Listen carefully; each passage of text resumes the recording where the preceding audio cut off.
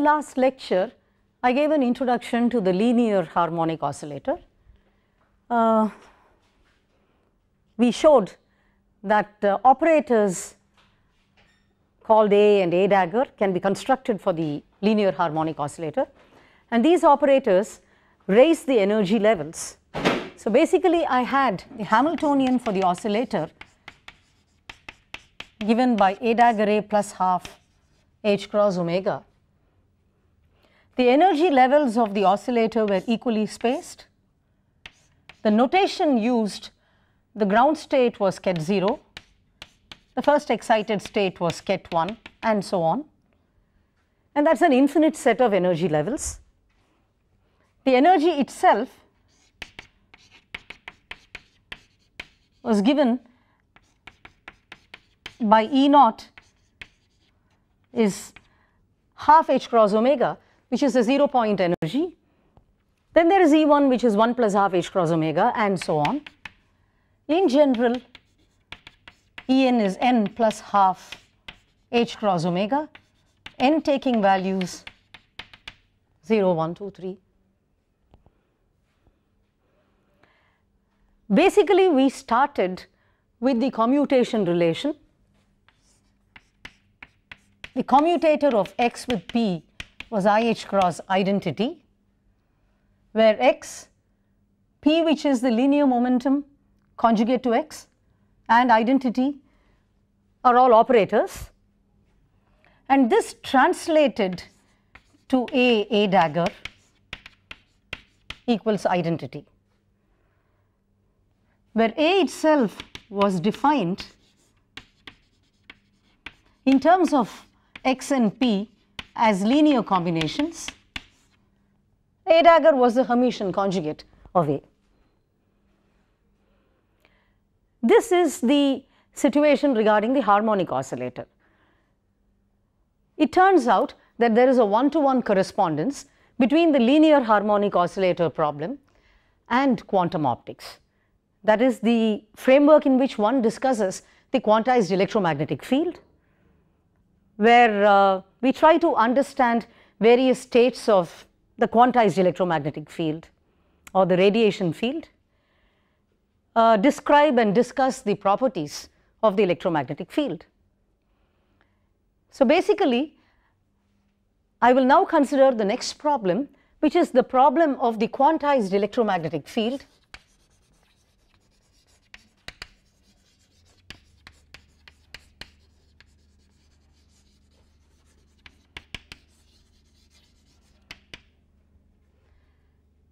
Where one considers an electromagnetic wave which is quantized. K is the propagation vector.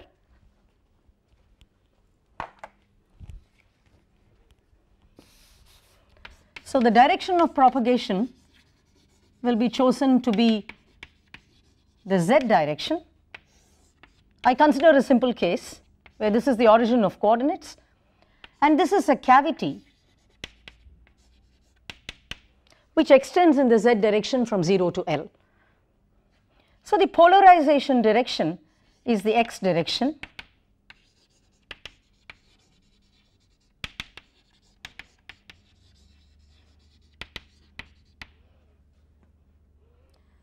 which basically means that the electric field is along the x direction and can in general be written as E sub x being the unit vector along the x direction. E0, now this object is simply a function of the permittivity, the frequency of the electromagnetic wave, the volume of the cavity, and so on. Some function of time, because the electromagnetic field evolves in space-time, and sin kz because of the boundary conditions, because the electromagnetic field at z is equal to 0 is 0 and at z is equal to L is also 0, which tells me that KL is equal to 0 and that quantizes K. So K is m pi by L, where m can take values 1, 2, 3, etc. the frequency omega is related to k through the standard relation omega is equal to ck, which means that omega is now c times pi by l or 2c pi by l and so on. For simplicity, we choose m is equal to 1. This can be done without loss of generality because I am considering an electromagnetic wave of frequency omega, which is pi by l times c. Now it turns out that the problem of the quantized electromagnetic field, this is a single mode field propagating along the z-axis and so on. This has been chosen for simplicity. This problem has a one-to-one correspondence with the linear harmonic oscillator problem. And that is the mapping that we will see right now. So in general, I have the electromagnetic field E is Ex, E0, Q of t sine kz. I have the Maxwell's equations, del dot E equal to 0, that is automatically satisfied here because E is along the x-axis and the function there is a function of z. Del dot B equal to 0, del cross E is minus 1 by c delta B by delta t, and del cross B is 1 by c delta E by delta t. I am assuming that there are no free charges or currents. So these are the source free Maxwell equations. Given this electric field, I can write down the magnetic field. Since the propagation direction is along the z-axis and the electric field is along the x-axis, the magnetic field is along the y-axis. There is B naught, which is analogous to E naught, and it is clearly a function of the magnetic permeability, epsilon 0, omega, the volume of the cavity and so on.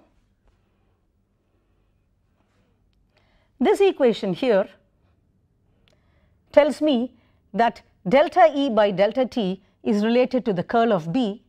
So the time dependence of B is going to bring about a q dot of t that sits here. And then it is clear that the space dependence of B comes from a del cross E, which means the derivative of the sine term will appear, and therefore that gives me a cos kz. So this is the way I write B. Now given this E and B, I have the Hamiltonian for the electromagnetic field.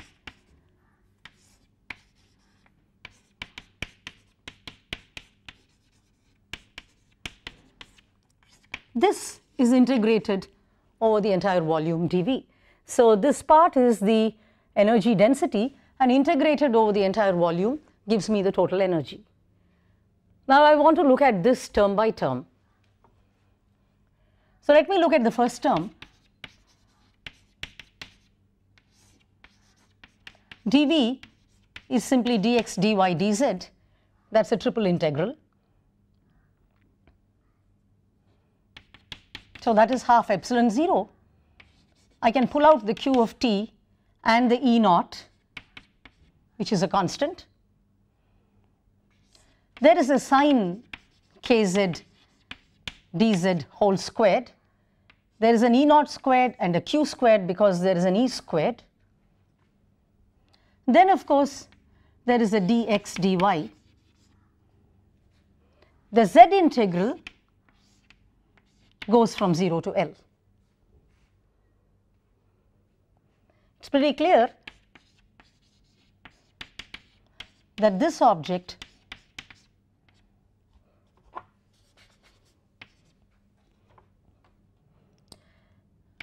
can be written in terms of sine 2 kz and 1. that pulls out a half. There is an integral dz, dx, dy, dz which gives me a v, and then there is an integral of sine 2 kz, and that is between limit 0 and L, but we know that k is pi by L, and therefore it is just cos 2 kz between 0 and L, and that quantity vanishes. So this is all that I have. It turns out, I did not put down the constant there, it turns out that this E naught is really 2 omega squared by V epsilon 0 square root, where V is the volume of the cavity, and therefore I can simplify this.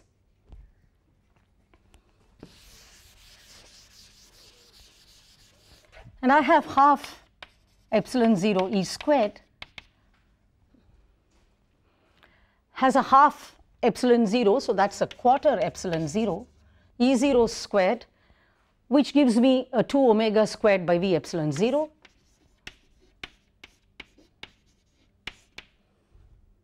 And there is a V by 2 which I pulled out due to the integration. I have already absorbed the 2 there, so that gives me a V. And this object is just half omega squared. But there was also a q squared of t. So I have half omega squared q squared of t. So that is the first term. Then I have the second term, which is an integral over b squared dv.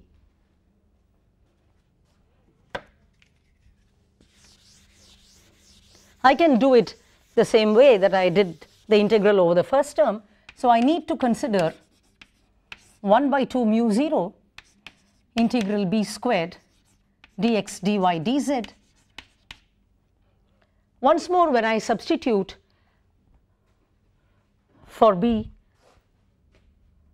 there is a q dot squared of t, there is a cos squared kz and can be written in terms of cos 2 kz, and using the limits of integration I find that that gives me a v by 2, can substitute for b naught explicitly, and once that is done,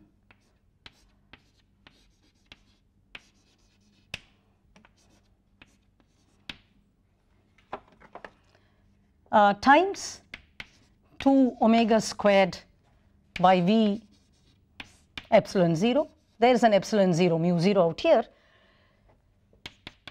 This turns out to be with a q dot squared of t. So the mu 0's cancel out, the epsilon 0's cancel out, the V cancels out. There is an omega squared here which 2 cancels out, and I will be left with a q dot squared of t. And therefore, the Hamiltonian can be written as half, the total Hamiltonian is half omega squared q squared of t plus q dot squared of t. And this is how one maps the problem of the electromagnetic field, the quantized electromagnetic field, to the harmonic oscillator, because I will now relabel q dot of t as p of t and q of t as x of t, and I have the Hamiltonian given by half omega squared x squared of t plus p squared of t. Suppose we did not consider the time dependence at all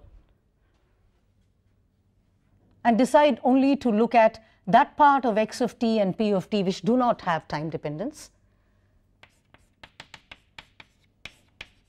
I simply have this object because I am not interested in the dynamics. That is a simple case that I am taking up for the moment. And since this is the Hamiltonian for the electromagnetic field, and you can trace this back, this term back to the electric field E squared, and this term to the magnetic field B squared, and the electric and the magnetic field are the observables. The operators in this case are x and p. Not to be confused with position and linear momentum. because this has to do with the electric field and this has to do with the magnetic field. The notation has been used essentially to show that there is a one-to-one correspondence between the quantized electromagnetic field and the linear harmonic oscillator. So now given this, I can define an operator A as I did earlier.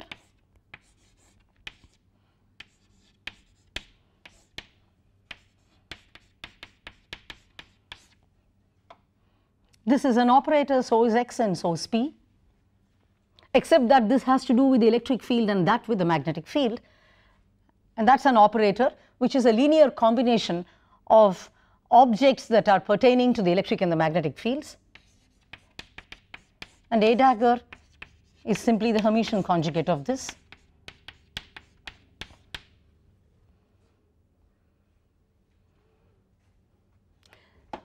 So I have simply renamed things. I've gone from X and P to A and A dagger, and it is easy to check that A dagger is the identity operator. Except that now I have to give an interpretation for A and A dagger, and that is rather easily done in this context, because as I pointed out in the case of the linear harmonic oscillator, A lowers levels. The same algebra of the oscillator is carried over to the context that we are discussing at present.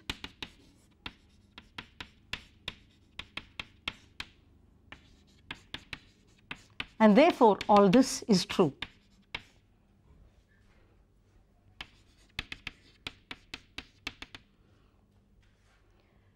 The point is the following. We know from the problem of the harmonic oscillator that if I started with n is equal to 0 and went to n is equal to 1 through an A dagger, that increases the energy by 1 h cross omega.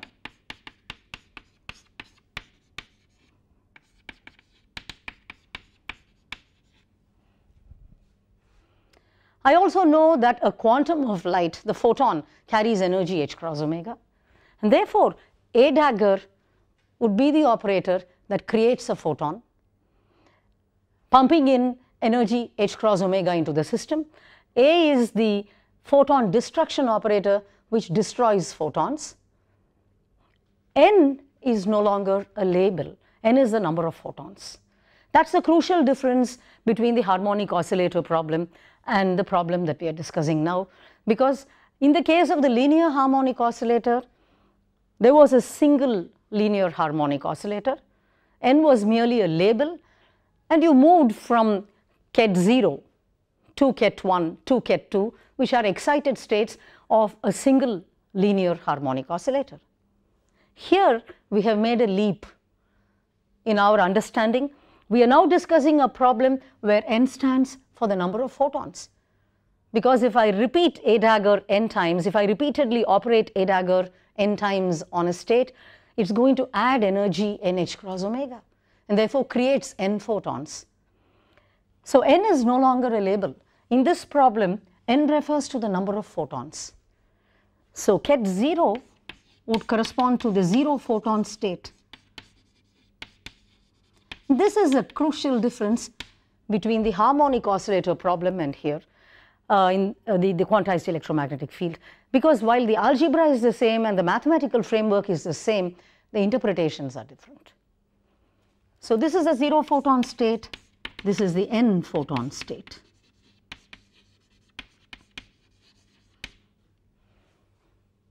And as you go from the 0 photon state to the 1 photon state, there is an increase in energy h cross omega. The more the number of photons that are added, mathematically represented by repeated application of A dagger on the original state, keep adding more photons, and therefore more energy is pumped into this system of photons. So what is this operator? This operator would be the photon number operator.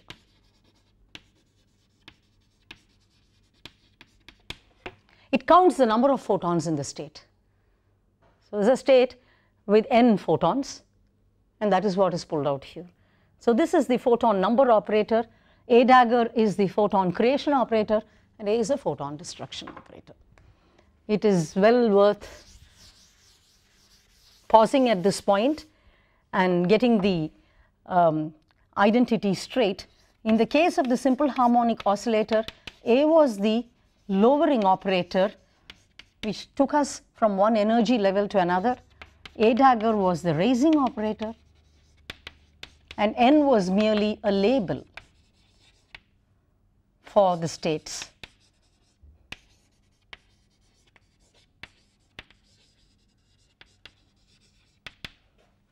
Now, in the case of the quantized electromagnetic field,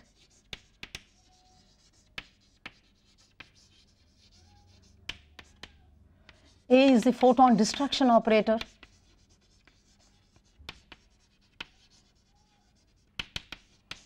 A dagger is the photon creation operator,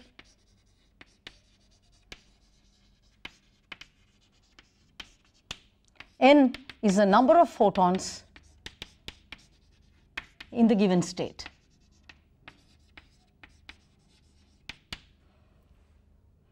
The Hamiltonian in both cases is simply A dagger A plus half h cross omega. So, this is the mapping that we are interested in. When I spoke about the harmonic oscillator, I discussed the uncertainty principle in that context and showed that the ground state of the oscillator was a minimum uncertainty state. So, let me recapitulate. In the case of the simple harmonic oscillator, the ground state of the oscillator satisfied delta x delta p is equal to h cross by 2. Not only that, delta x was root of h cross by 2 and delta p was root of h cross by 2. In the case of the oscillator, if m equals 1 and omega equals 1, it was not only a minimum uncertainty state, it was a state where delta x was equal to delta p. The general uncertainty relationship tells us that delta x delta p is greater than or equal to h cross by 2, and certainly for the excited states of the oscillator, the inequality holds. Delta x delta p will be greater than h cross by 2. Now, we say that a state is a squeeze state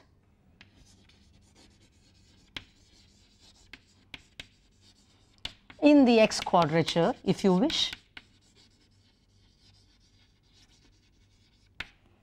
if delta x is less than root of h cross by 2. It is a squeeze state in the p quadrature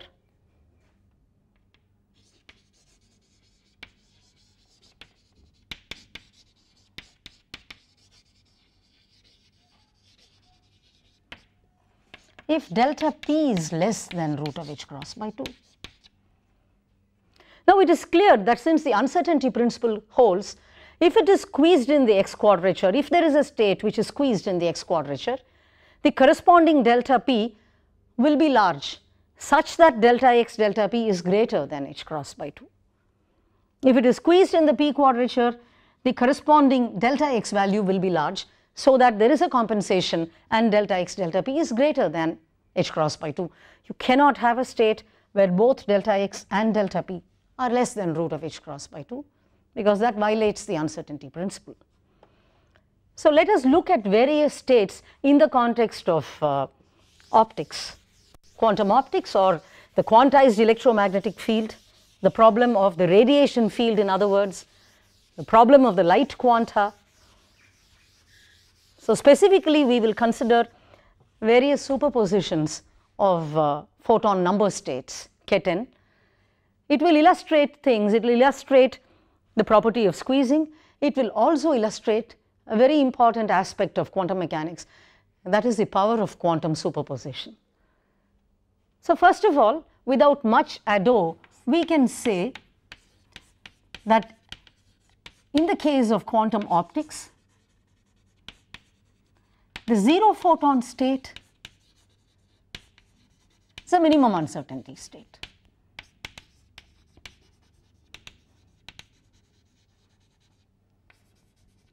We have already established this in the case of the oscillator, and all that we have done is a mapping from that problem to this problem. So, in the zero photon state, certainly delta x is equal to delta p is equal to root of h cross by 2, and delta x delta p is equal to h cross by 2. You could do this by writing x in terms of a and a dagger. X was root of h cross by omega, a plus a dagger by root 2. In the case of the harmonic oscillator, there was also a mass sitting there, and as I pointed out earlier, root of h cross by m omega has the dimensions of length. Now there is no m, but we do have a root of h cross by omega, that gives us x, and p is root of omega h cross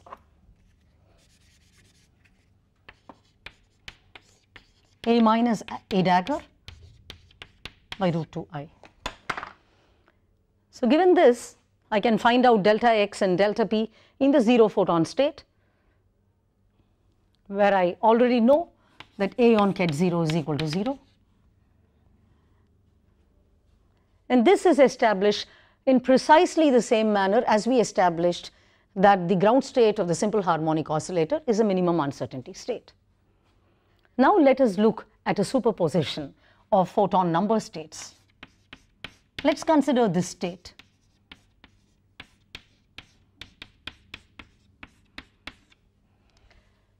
I consider a superposition of the 0 photon state and the 1 photon state. The 1 photon state was got by acting a dagger on ket 0. A dagger on ket 0 gives me ket 1 with a root 1 in front as a coefficient. This is a normalized state because bra psi, it has been constructed such that ket psi bra psi is a 3/4 plus a 1/4, and that is a 1. Let us compute delta x and delta p in this state psi. So first of all, delta x squared is expectation value of x squared in this state minus expectation value of x the whole squared. So I start with x squared.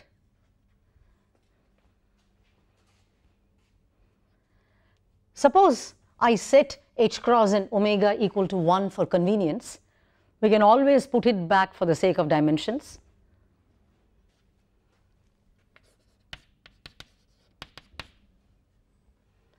This is essentially a plus a dagger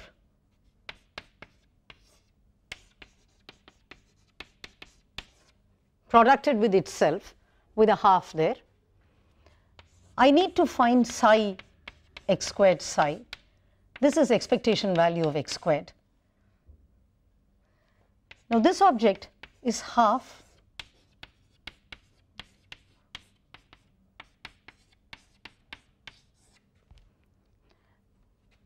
the half is put here. When I expand out this operator, I get an a squared plus a dagger squared. Then I have an a dagger plus a dagger a.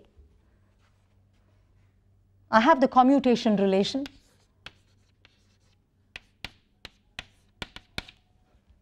And therefore, a dagger is 1 plus a dagger a. So this gives me a 1 plus 2 a dagger a. There was already an a dagger a, and the a dagger contributes another because of that commutation relation. And then on the other side, I have root 3 by 2 ket 0 plus half ket 1. So this is the object that I have to compute.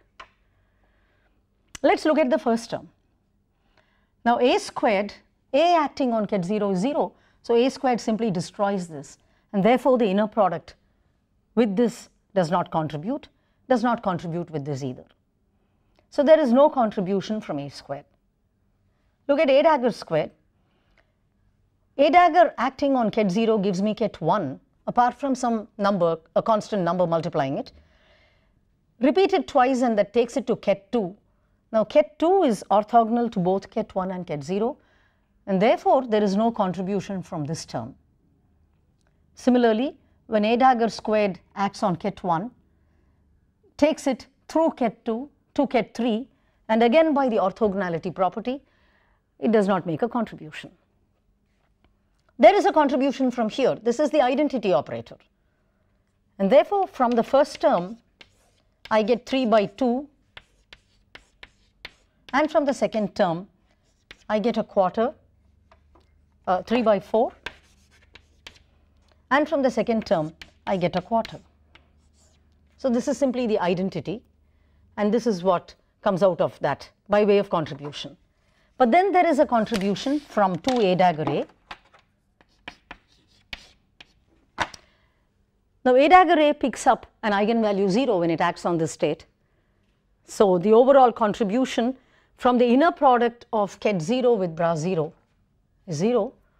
But a dagger A here gives me a 1, and there is already a quarter because of these two, and that is what I have. Now this can be simplified. That's a half. That's a 3/4 plus a 1/4, which is a 1. And there is a half. So expectation x squared in this state is 3 by 4. That's a 3/4. So let's look at expectation x the whole squared.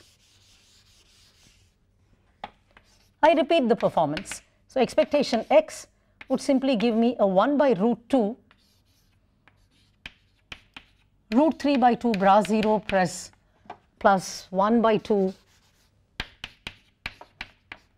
bra 1, a plus a dagger, that's expectation x, apart from a root 2,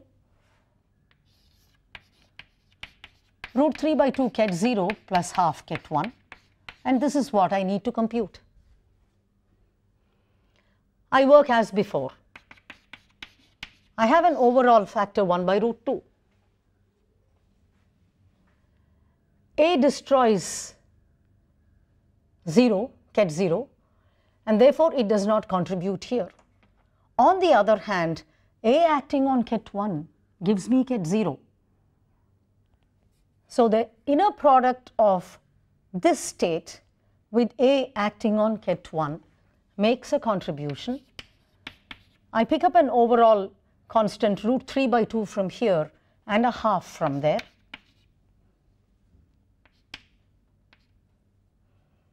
And since A acting on ket 1 is ket 0, this is all I have from this term. Now look at A dagger. A dagger acting on ket 0 takes it to ket 1. So there is a contribution from here. There is no other contribution, because when A dagger acts on ket 1, it takes it to ket 2, which is orthogonal to both of them. So this object is twice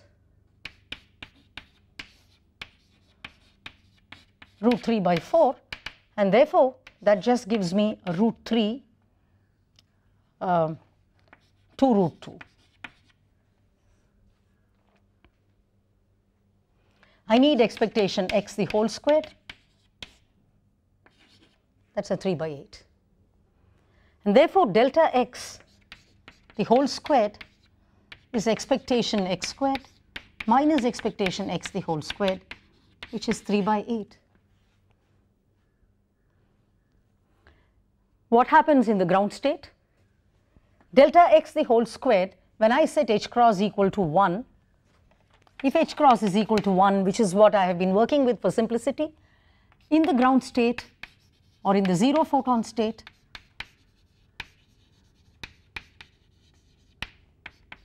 delta x is root of 1 by 2, and therefore the variance is half. So that's the ground state, and here I have a state where the variance is less than half. So it is squeezed in the x quadrature. I would like to check that it is not squeezed in the p quadrature, because that would violate the uncertainty principle. So let's work out delta p the whole squared.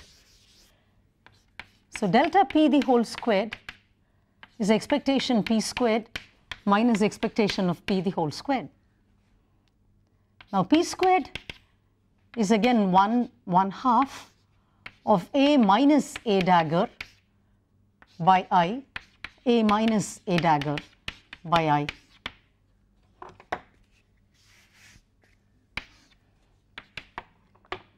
That's a minus half A squared plus A dagger squared minus of A dagger A plus A dagger.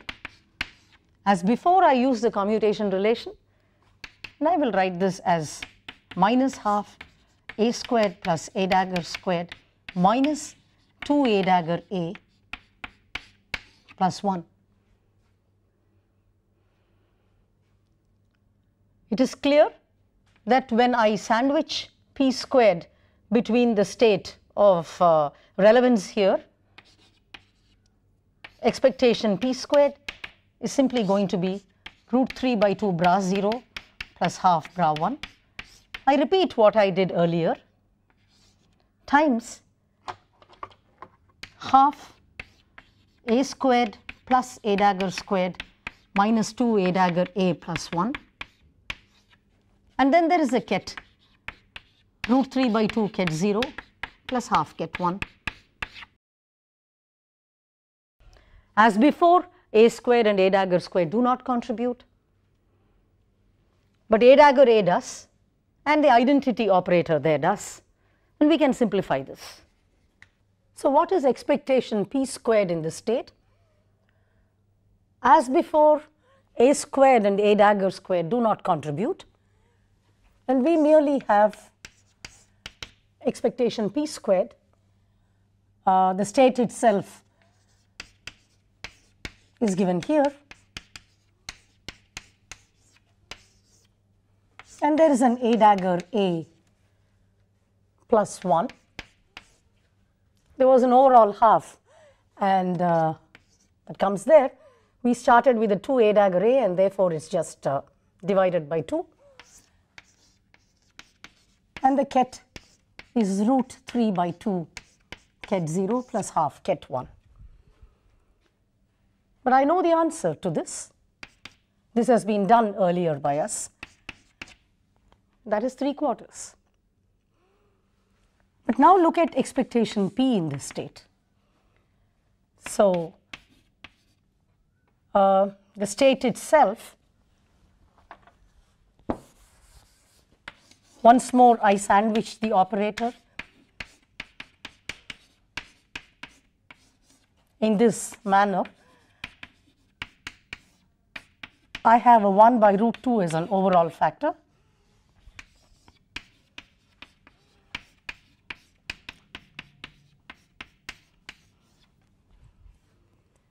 So essentially, one looks at the action of A minus A dagger on this. Of course, A acting on ket 0 simply gives me 0, there is no contribution. And A acts on ket 1, brings it down to ket 0. So there is a contribution from here, which is a root 3 by 2 from ket 0, from bra 0 here, and a half from there. Now look at A dagger. A dagger acts on ket 0, takes it to ket 1. So there is a contribution, but the coefficients are a half from here and a root 3 by 2 from there. There is no contribution when A dagger acts on ket 1 because it takes it to ket 2, and I don't have ket 2 on this side, bra 2 on this side. So this is 0. So the crucial thing to note is that unlike the case of expectation X, where I had a plus sign there, and therefore there was a contribution, in the case of expectation P, the individual contributions cancel out and I get a 0. Expectation P the whole squared is 0. That implies that delta P the whole squared is simply expectation P squared, which is good news because delta P the whole squared is greater than half. And therefore, in the state that I have given, which is a superposition of the 0 photon state and the 1 photon state, there is squeezing in the X quadrature and there is no squeezing in the P quadrature as expected, and the product delta X delta P is greater than root of h cross by 2. So, it is not a minimum uncertainty state, but certainly there is squeezing.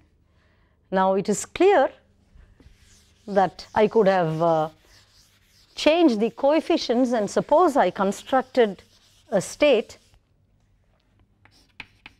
which is given by half ket 0 plus root 3 by 2 ket 1, it will be squeezed in the p quadrature and not squeezed in the x quadrature. So, this is the power of quantum superposition. I have constructed a state which shows squeezing, and squeezed states are very important in optics. The squeezed vacuum is a very important non-classical state. There is no analog of squeezing in classical physics, and for that matter there is no analog of the uncertainty principle in classical physics either, and therefore a squeezed state is an example of a non-classical state. Quantum optics abounds in non-classical states of light. To illustrate the power of quantum superposition, I want to show another example, not in the context of squeezing, but in a very different context. Consider the state, the normalized 10 photon state. So, it is clear this is a 10 photon state. In my notation, it is represented in this manner: n is equal to 10, and the state is normalized. So, what is the mean photon number in this state?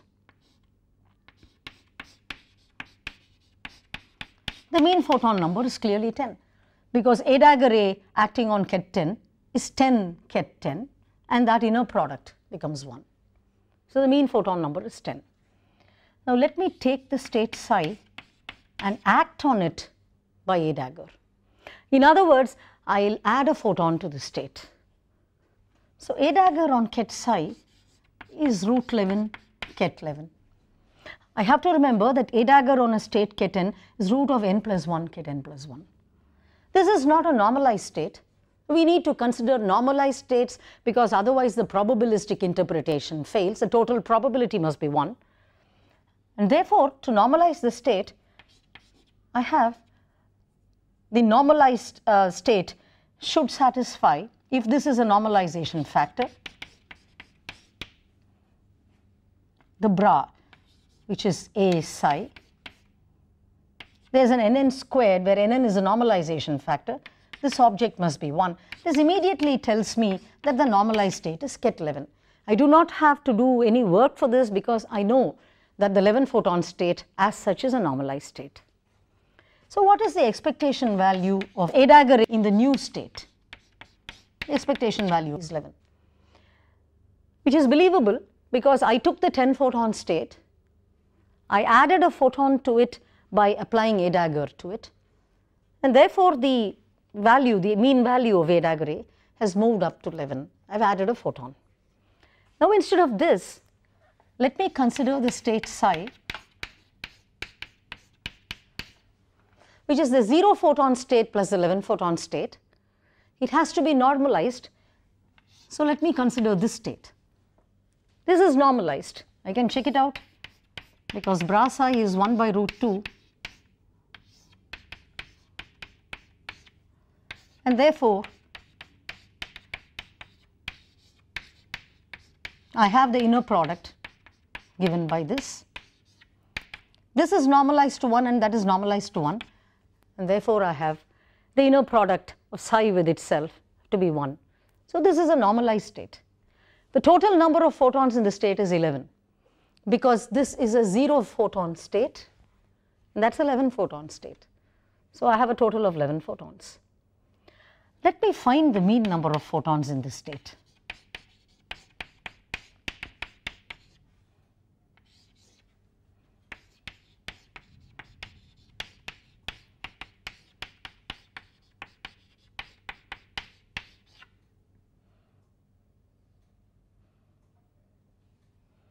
So, I can calculate the mean number of photons in this state, and I have a certain mean number of photons.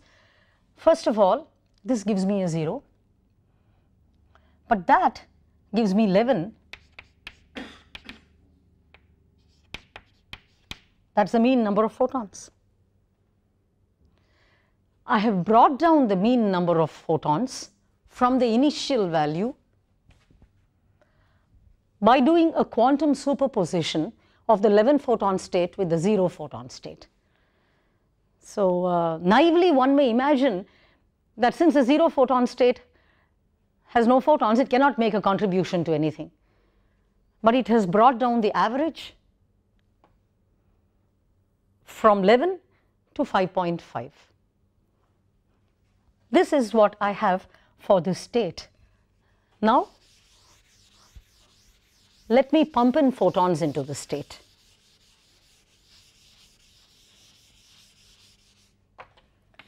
I wish to do a dagger on ket 0 plus ket 11 by root 2. In other words, I am going to add photons to the state.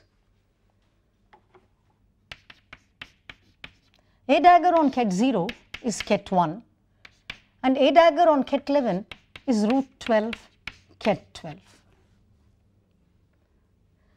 And therefore, this is just 1 by root 2 ket 1 plus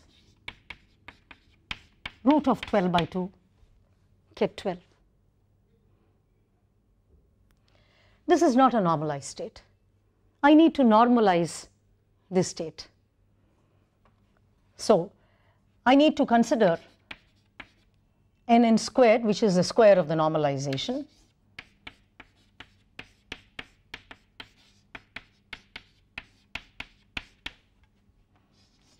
with itself,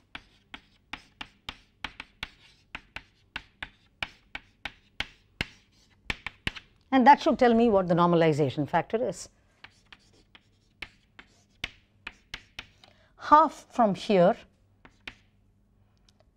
and 6 from there should be 1.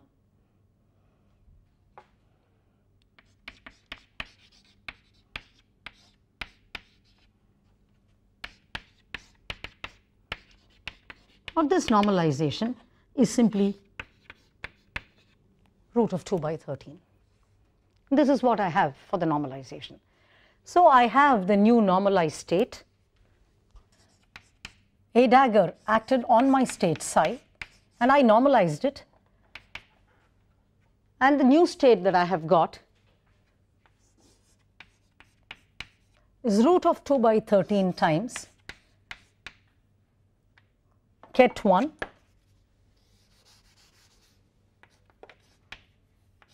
by root 2 plus root 12 ket 12 by root 2. So this is just 1 by root of 13 ket 1 plus root of 12 by 13 ket 12. This is what I have when I added a photon to this state.